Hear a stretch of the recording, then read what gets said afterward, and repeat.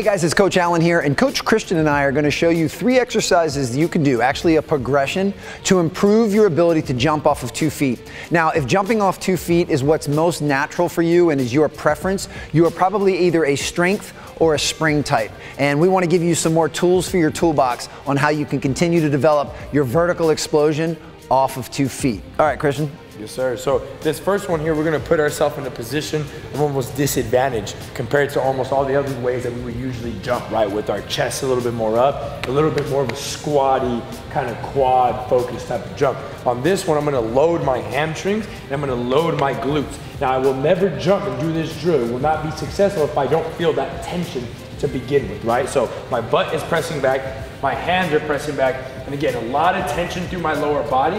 Whenever I feel ready, I'm gonna go ahead and drive through my ankles and then utilize my backside, right? My glutes and my hips popping forward to get me as high as I can. Again, loading the backside, lots of tension, and up, landing. Again, always sticking the landing with 2 feet, just to always ensure that we're taking our landing mechanics as well as our jumping, right? So we're trying to engage the posterior side of the body, turn everything on for this. Yes. Sets and reps. So we're thinking only 5 reps right here, and we'll go about 3 sets. We don't need a lot, it's just the quality, right? If we focus that, if we realize that we're doing each rep and it's not getting better every single time in terms of feeling more tension throughout our body, then take a break and come back to it at a different time. Perfect. And the next move. Yep, so again, another position of disadvantage.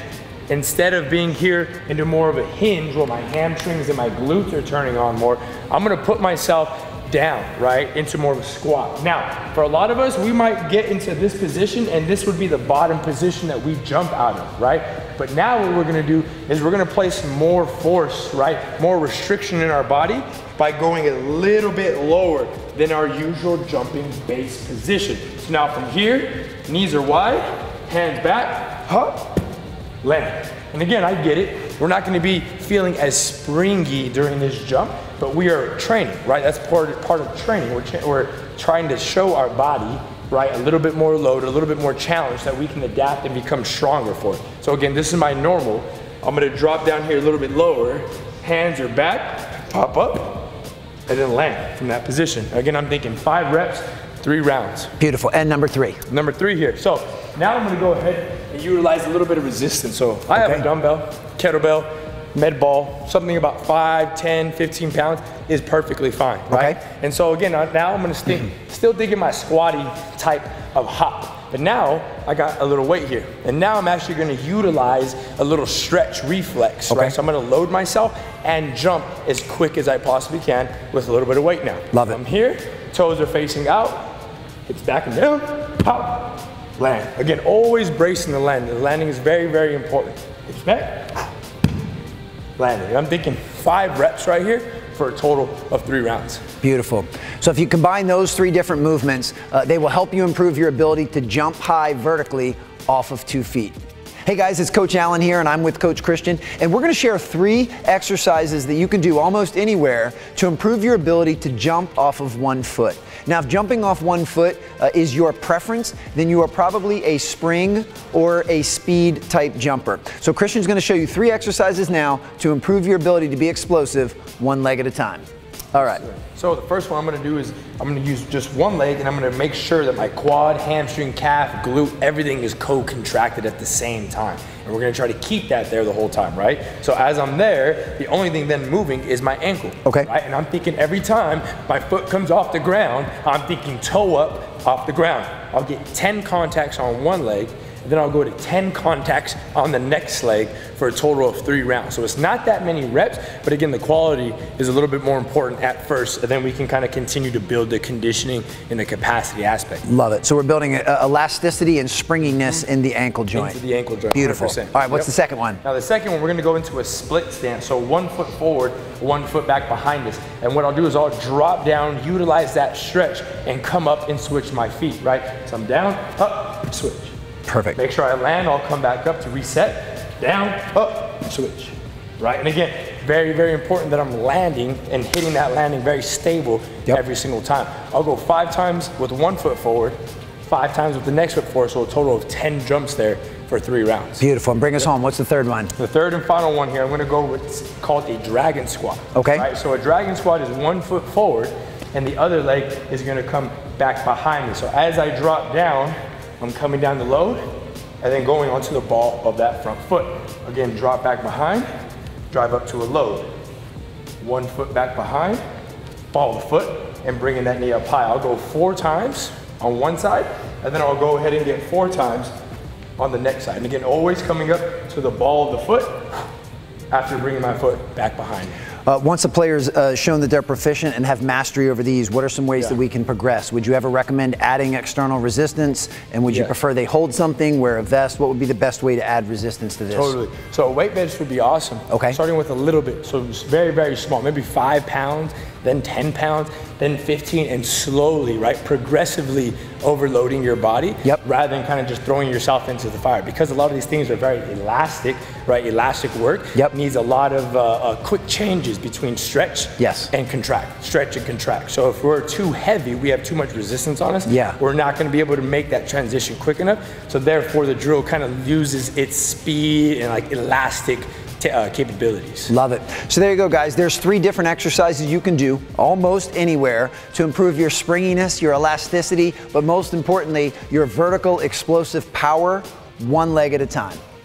Hey guys, Coach Allen here. Coach Christian and I are going to show you 3 exercises for improving your first step. First step is something that every single basketball player in the world covets because a first step will help you not only offensively, but will help you defensively as well. And it's one of the major pillars of athleticism. So Christian's going to show us 3 exercises to improve first step. Awesome. One of the skills of athleticism is being able to build tension, right? So a lot of tension has to be in our torso and our lower body so that when we produce force from our body into the ground, things are not inefficient, right? Joints are able to communicate. Tissues and muscles are able to communicate with each other very efficiently.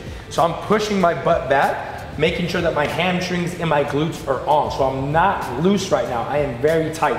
Here with this weight, easily could be a book, could be a med ball, could be a band, could be a backpack, could be your dog or cat, right here at my chest, okay? As I'm about to step here, I got a lot of load in my right leg, big press, right outside that bent knee. I'm gonna try to hold that for as long as I can, and then bring it right on back. I'll go 5 times on each side for a total of 3 rounds. And again, I'm staying loaded. As I step, I'm not extending my leg and then bending it. I want to keep this same bend here in my knee, in my hip, and then press right on outside, stabilizing that foot there.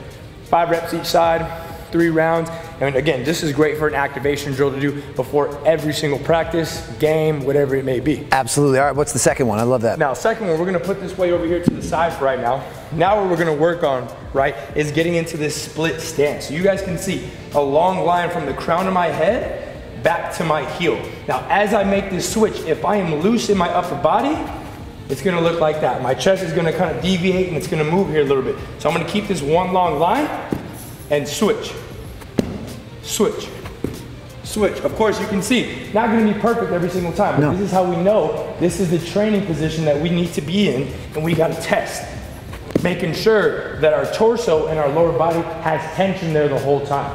So I'm thinking 3 reps on each side, so a total of 6 switches for 3 rounds. And again, great before practices, great before games, and great just right before your training sessions, maybe right before you go into like some heavy lifting. Love it. And the third one? Third one here, right? Now we're gonna go ahead and get into an overhead press as we make some explosion, right? Some tension there into the ground. So again, if you don't have a plate at home, a med ball would be perfectly fine. But anything that's light resistance, this right here is just 5 pounds, so you don't need a lot, okay? Now what I'm gonna do here is I'm gonna try to find that true triple extension from the ankle, from the knee, and from the hip, okay? I got a bent knee, and I have a locked out leg here. Now as I press, I'm gonna switch, and you'll see as I make contact here with this right foot, I'm gonna go onto the ball of my foot and try to hold for as long as I can. Again, I'll show you again on that right foot, locked out leg, my knee stays bent. As I pull my foot down, I got a big tall press to the top. I'm not thinking here tippy toes, right? Because then that's gonna kind of over-aggravate the calf. I'm thinking ball of the foot, right where the padding is, right underneath your toes. That's the contact point that I'm thinking every single time that I make that contact. I'll say about 3 reps on each side, right? Taking enough time in between each rep to make sure you are fully rested. Go to about 2 to 3 rounds. And again, great activation drill right before games, right before practices, or really just during your lifts as well. Love it. Now, as basketball players, you know the importance of the triple threat position. What Coach Christian is talking about now is triple extension. Can you talk a little bit more about what triple extension is and why it's so important for first step explosiveness? Yeah. So the principle of triple extension is just making sure that the ankle, the knee, and the hip are actually able to communicate and what some would call fold upon each other. If certain joints, for example, my ankle is stiff and tight and doesn't understand how to produce force through a optimal range of motion, then the knee and the hip are gonna have to compensate. When we start finding compensations, that's when we start finding injuries and setbacks. And usually we want to stay away from those. Absolutely. Well, there you have it. There's 3 exercises you can do almost anywhere to improve your first step explosiveness. Hey guys, it's Coach Allen and I'm here with Coach Christian, and we're going to give you 5 exercises you can do anywhere, even in a small amount of space, to improve your defensive speed and explosiveness. If you want more playing time, and I don't think I've ever met a player that doesn't want more playing time, the surest way to get that done is to become the best defender on your team. Part of being a defender is just having that relentless tenacity of wanting to stop your opponent. Part of it is having a high basketball IQ, so you know what your opponent's going to do in advance and you can anticipate. But a good portion of it comes down to your athleticism and being able to improve your speed. So Coach Christian is going to show you right now 5 exercises to improve your defensive speed. Sir, so one of the biggest limiting factors for us sometimes is being able to be in a good, ready position. What I mean by good is in a low enough position, right? If our center of mass is tall and we try to change direction or produce force, we are not going to be efficient. That's where injuries start to happen, and that's where you start to get beat off the dribble, right? So to help increase our range of motion here, I'm gonna go ahead and start by putting my ankle out in front so that my knee and my ankle are in a straight line, and that my knee and my hip are in a straight line here. I'll do the same thing for my back leg. I'm gonna put my knee and my hip in a straight line, and then my knee and my ankle. So I got 2 90-degree angles working right here. Now as I'm here, I can use my hand, I can use a med ball, I can use anything I need to help press into the ground if we're a little tight here. I'm gonna go chest first towards my back knee, and then I'm gonna go hand on my front knee, and just think wide knees. Wide knees, you see I sneak my opposite hand in and slowly let my opposite leg drop down into the ground. I'll use my hands to reset my base position, and then again, upper body first, lower body second, and then I'll just let my hands facilitate how well and how slow my knees move. I'm thinking here, about 5 times, 5 reps over each hit. So a total of 10 rotations and 10 switches. Every single time that we switch, let's hold for a couple seconds. Let's make sure we feel comfortable here. Maybe a deep breath, and then chest, then lower body, and then slowly rotating over to the next side. Now, that was one purely for range of motion, not that much tension in it. But now that we're gaining range of motion, we gotta start building some capacity, right? We gotta start building a little bit more tension and strength in this position. So what I'm gonna do here is I'm gonna frame my front knee. So I'm gonna go belly button, face up with my front knee. My hands are framing my front leg.